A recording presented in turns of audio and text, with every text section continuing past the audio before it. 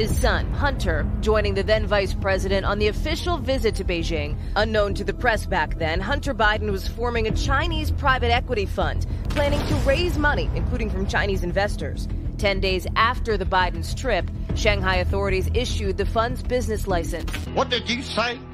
What did you say? 10 days after the Biden's trip, Shanghai authorities issued the fund's business license. Then Vice President Joe Biden had dinner with his son Hunter, along with Hunter's business associates from Ukraine, Russia, and Kazakhstan. And the day after the dinner, a Burisma executive sent a note to Hunter, quoting, "Dear Hunter, thank you for inviting me to D.C. and giving an opportunity to meet your father and spend some time together." Oh, no, he didn't.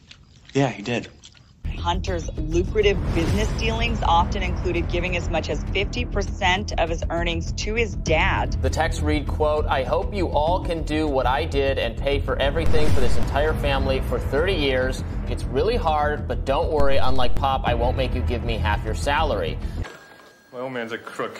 And Hunter introduced me as, this is Tony, Dad, the individual I told you about that's helping us with the business that we're working on and the Chinese. The email reads this way, quote, "At the moment, there's a provisional agreement that the equity will be distributed as follows. 10 held by Hunter for the big guy."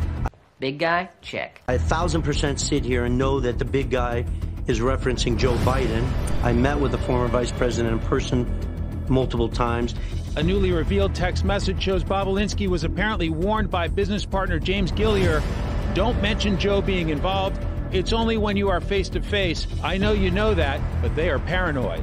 He told me not to put anything in writing, and I never did. Chinese executives admitted to reporters that they were actually introduced to the vice president by Hunter Biden. Hunter and the then vice president seen with a pair of Mexican billionaires. At the same time, Hunter had been working on energy deals in Mexico. Joe Biden also had Hunter and his business partner fly on Air Force Two to Mexico. The president agreed to pay Hunter Biden's legal fees for his business dealings with a Chinese-controlled company.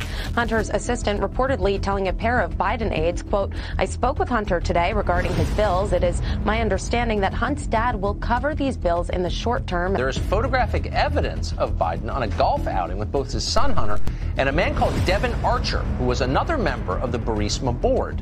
We also know that Devon Archer in that picture had a meeting in the White House, one-on-one meeting with Joe Biden about a week before they joined the Burisma board. His closest business partner, Hunter's, made at least 19 visits to the White House and other official locations, including a sit-down with then Vice President Joe Biden in the West Wing. I have never discussed with my son or my brother or anyone else anything having to do with their businesses, period.